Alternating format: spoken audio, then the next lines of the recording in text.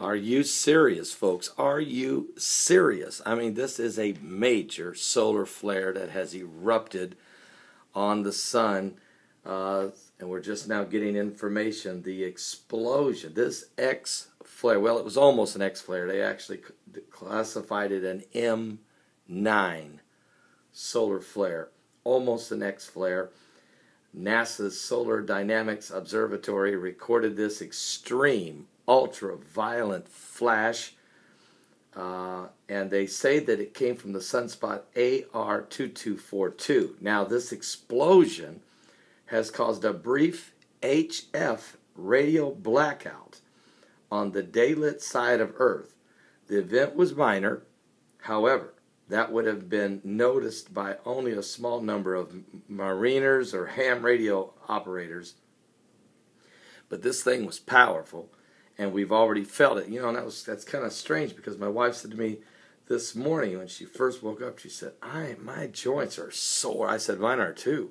She goes, has there been a CME? I said, no, I haven't heard of any. Well, there had been, and here is the report. It had happened, and we felt it. Earth, you felt it, all right? And if you felt it that quickly, then you have to start looking around at earthquakes. You have to look today for, there could be some major earthquakes. You don't know if it happens to hit a spot where the tectonic plate is extremely weak. Now, Jesus said there'll be signs in the sun and in the moon and in the stars. There'll be distress among nations with perplexity, and the sea and the waves will be roaring. And men's hearts would fail them for fear of things coming upon the earth. We've already been talking to you about the energy wave, this energy waves that are coming, these shock waves that are coming. And is Planet 7X causing it? Or Planet X, or Nibiru, or whatever you want to say.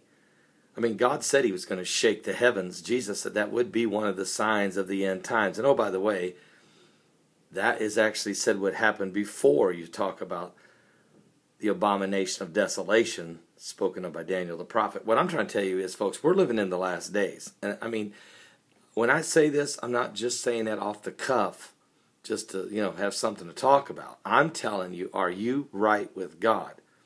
Jesus Christ is coming soon. I do not know. Nobody knows the day nor the hour. But we can see the day approaching, believe me. Are you going to be caught up forever to be with the Lord? In the great catching away, are you going? Or will you be left behind to face the wrath of God? There'll be nowhere to hide then.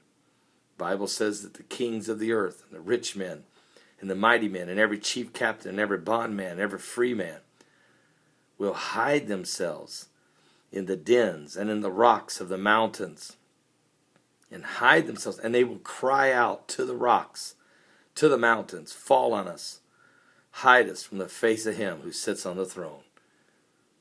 For the great day of His wrath has come, folks. Don't be a part of that. Get saved. Give your life to Jesus Christ. And not just only get saved because He's coming soon, but start living life to its fullest. Start getting filled with the joy of the Lord. Wow. That's what it's all about. Having the joy and the love and the peace, shalom, deep in your soul. In Jesus' name.